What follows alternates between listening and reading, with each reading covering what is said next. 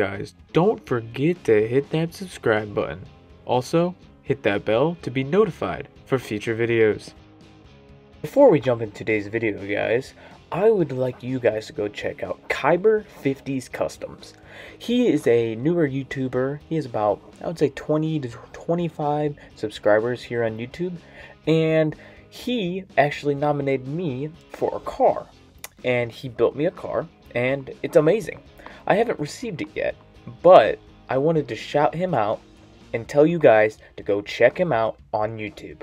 The link for his channel will be down in the description below. Make sure you send him and tell him that Cuda from Cuda's Diecast Customs sent you. Thank you.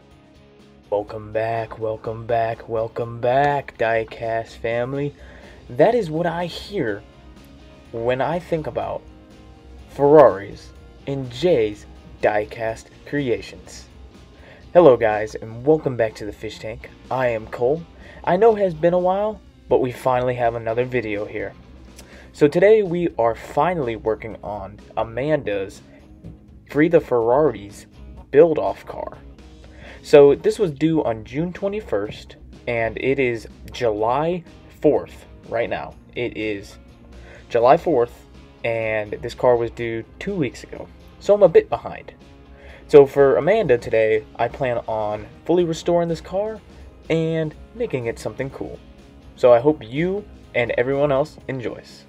So what we're going to do to start this car is we're just going to examine it. The roof's a bit smashed in. It looks like crap, but I have a plan for that.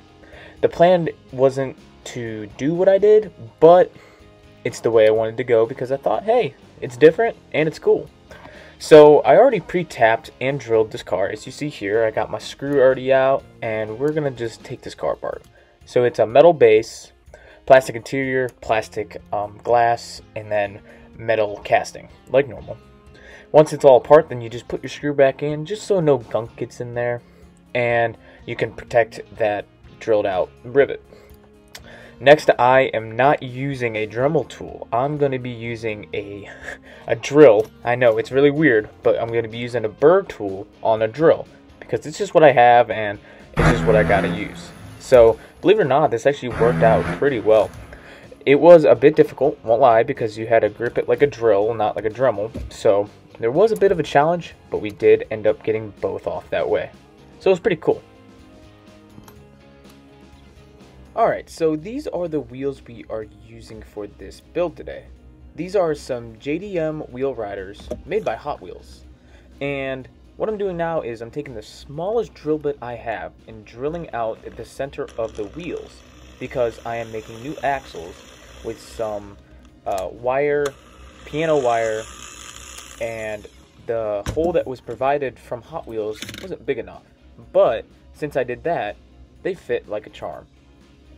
So after we test fit that and drill out all the rest of the wheels, now we are going to mock up our axles.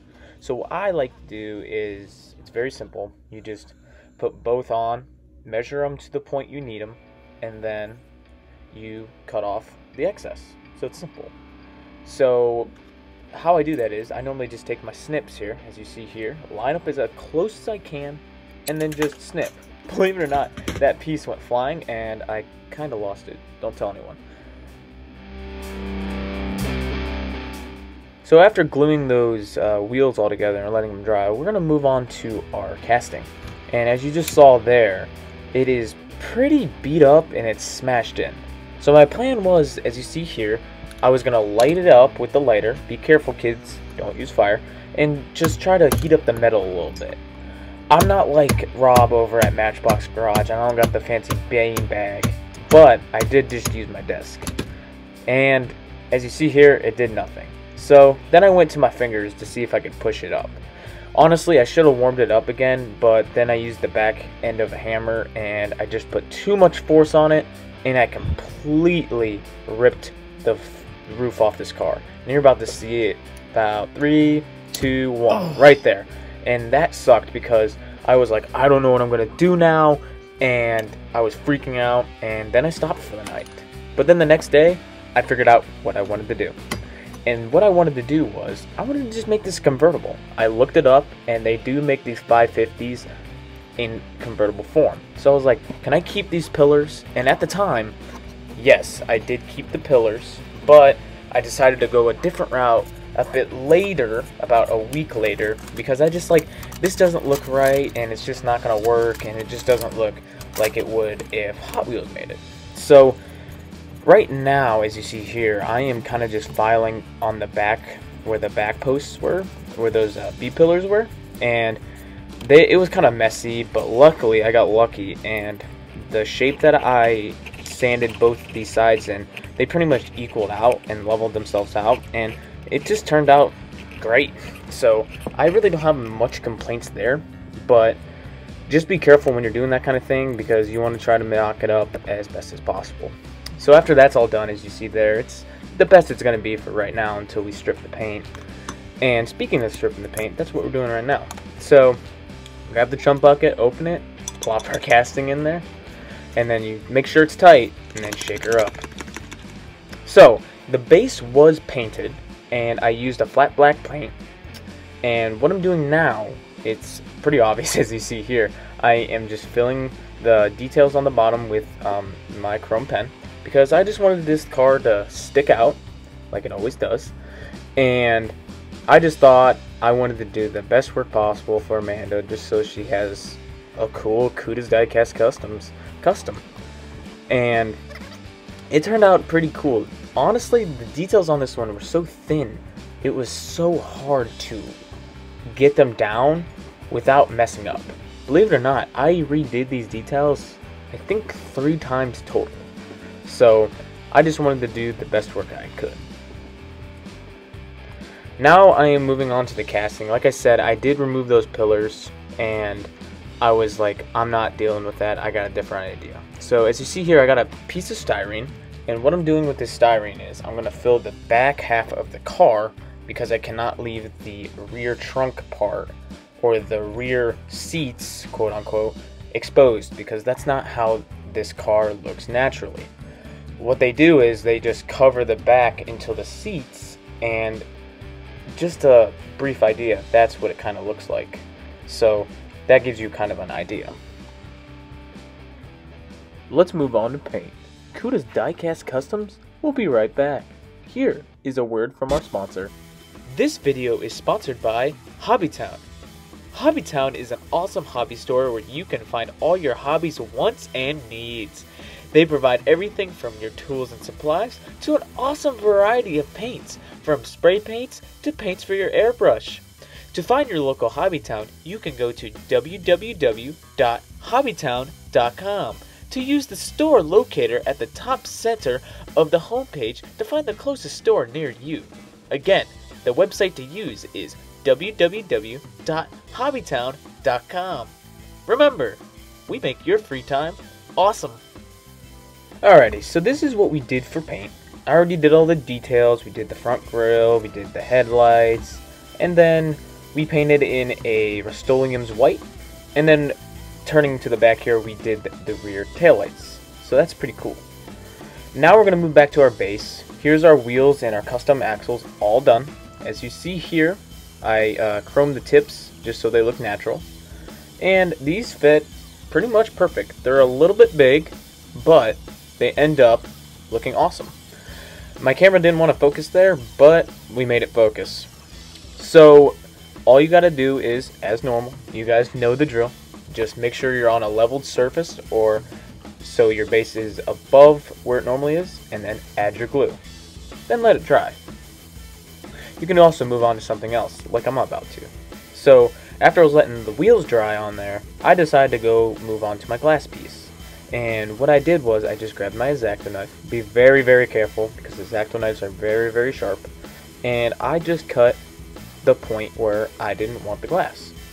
And I just cut the back half of the glass off, and I'm keeping the front, because it's a convertible now, so you don't need the back.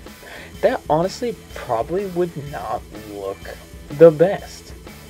What do you guys think?